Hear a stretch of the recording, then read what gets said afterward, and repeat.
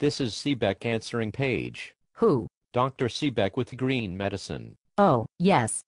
Dr. Seebeck, I have a question for you about Mr. Jennings, the GI bleed that came in this morning. Yes? Did you want him to get 2 or 4 units of packed red cells? Well, what does the order say? It says to type cross and transfuse 2 units of packed red cells and then check a hemoglobin after the second unit.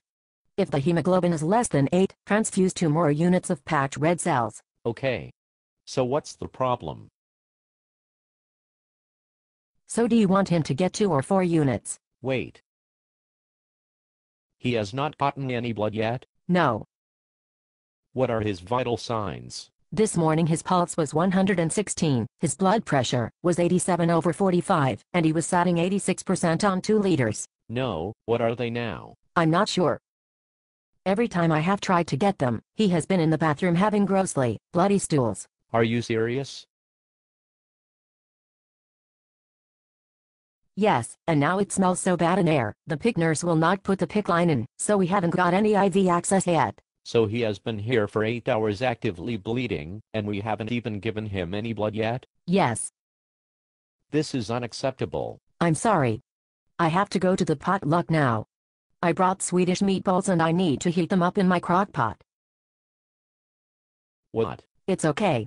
My nurses they just told me that Mr. Jennings is sleeping now. So he should be fine. I will check on him after the potluck. Will you please call a code and have a central line kit at the bedside? And please, have the blood bank send over 4 units of O-negative red cells. Sure. Right after the potluck. I have to heat up my meatballs, because if they aren't fully cooked, someone could get sick. Oh my God.